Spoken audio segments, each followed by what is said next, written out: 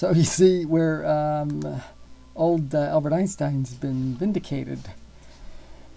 The Copenhagen interpretationists, or the Copenhaganists of the quantum mechanic world, it looks like they're on their last legs in terms of certain phenomena, especially in terms of the electron jump.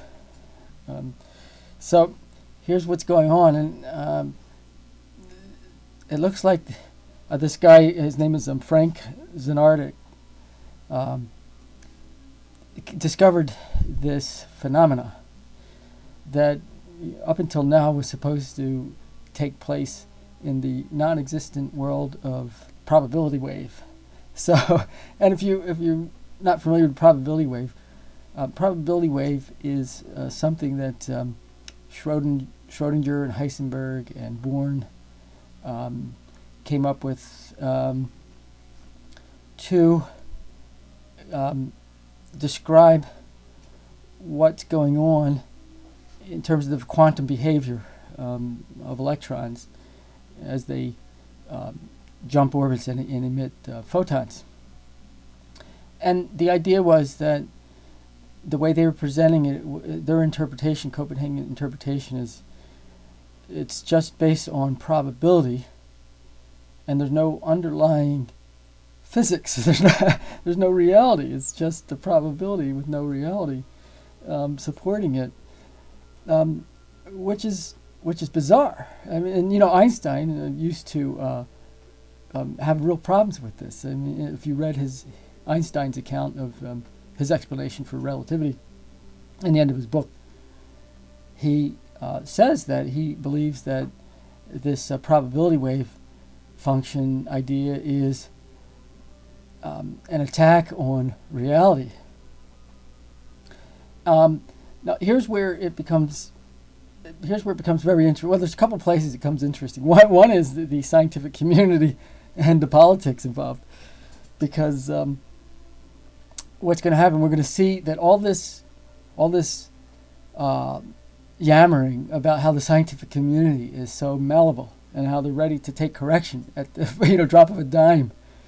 We're going to see watch what happens. It's not going to happen that quickly. We're going to see it could be decades before the Copenhagenists are finally relegated to the dustbin.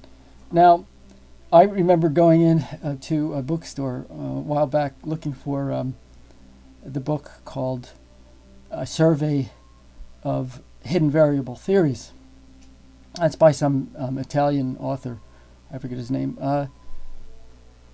The intellectual, the intellectual at the bookstore, gives me this look like, and he even said, he says, like, rolls his eyes and says, "There's such thing as hidden variables." So there was politics behind this. I don't know exactly. I don't quite understand what the motive was for phenomena that could not be traced to mechanics, of physical mechanics.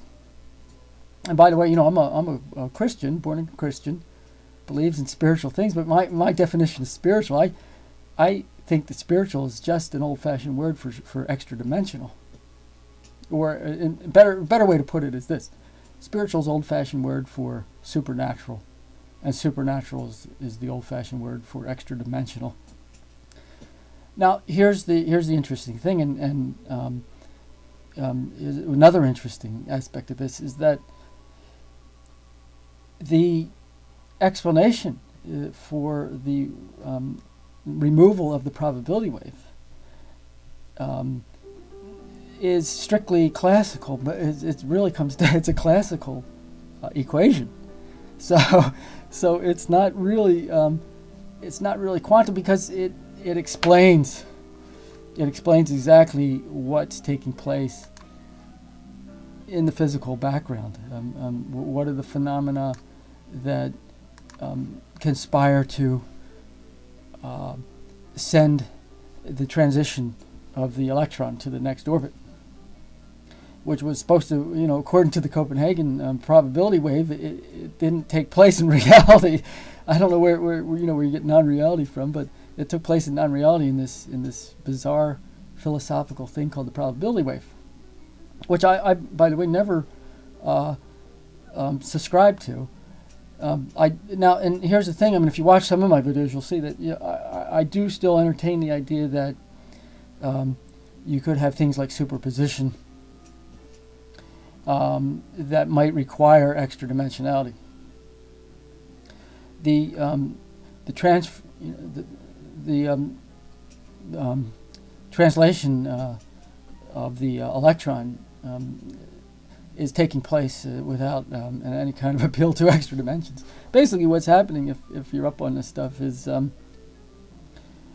the discovery is that when the photon enters the atom and into the realm of the electron, it slows down to match perfectly the wave function of the electron, and puts it in a sort of superfluid state where you get complete energy transfer. There's no loss of energy from when it goes from one orbital to the other. And so that's basically what the little mechanical phenomena is. It's a very bizarre thing that nobody thought would ever be discovered. It's just that a simple, and of course not by coincidence. If you if you believe in the intellect of God, we know it's not coincidental that the electron happens to have this wave function that corresponds to the speed of the photon. And basically, it's the wave function is the phonon vibration that matches the speed of the electron at that of the photon at that point. And it gets the job done. It gets your electron up or down an orbital with strictly non-probability phenomena. So it's pretty amazing. I'm going to give you. I don't know. I'm not setting up links and all that. Because I don't know how to do that. I'm actually computer illiterate. So what I want to do is recommend these sites. These a couple sites that you can get a lot more information. Well, first of all, the one guy is the scientist who did the math, Frank Znardic, I think is a Z-N-I-A-R-S-I-C, Z-N-I-D-A-R-S-I-C. The YouTube guys that are posting this, one is called Seattle for Truth, and the other guy is Alien Science. And as far as I can tell, they're both atheists. They're philosophical materialists. But that doesn't bother me. I mean, they got a lot of good information. They're very interesting guys, real smart guys. The one guy's kind of like the one guy. I think he might be a Crypt or a Blood. So when he's not doing physics, he's out on the street mugging middle-class white people or pimping the sisters or something like that. But at least that's what he tries to sound like. That's what he looks like. But I don't know. I don't really know the guy. I'm only making that up. He's probably just a strange character. But at any rate, those are the guys. And what I'll do is make videos that take this, these new discoveries and in light of God's creation. Because the problem with materialistic philosophy, and what we mean by material philosophy is that the only thing that exists is in our realm, which is finite. So you got a problem now. Right now, it looks to like the universe is spatially infinite, but not chronologically infinite. So as long as you have, and by the way, I'm chronologically infinite, things would be so different. It's almost impossible to describe how it might be. But so that it's not like this phenomena eliminates any need for an extra dimensional God. And By the way, the knowledge that God's in an extra-dimensional realm comes just simply through history in the Bible. You get the Bible, you look at the prophecies, you see how they were fulfilled through history. You conclude that the source of this information, it was given to the prophets, had to be in an extra-dimensional realm where he was able to see past, present, and future simultaneously. And that's a successful bit of evidence that God has provided us with through the prophets and the history and the scriptures. It's not an act of blind faith like the materialist reductionists like to characterize. Faith is based on something that actually happened. There's true history behind the events of the Bible, and you can just do the veracity test. And so that's what, it's not like, I was thinking about making a faith versus reason a video, because that's such a stupid idea. It's not, faith and reason don't oppose one another. Faith is based on reason. In other words, you look at the evidence and you can reason, hey, this God warrants my trust, and really the word faith in the way it's used in the Bible really should be replaced by trust. It's no longer a useful word. It's lost. It's kind of an obsolete as far as I'm concerned. It's trust. It's not faith like it's come to be defined in today's lexicon. So anyways, this is this is Einstein's Vindication, I think.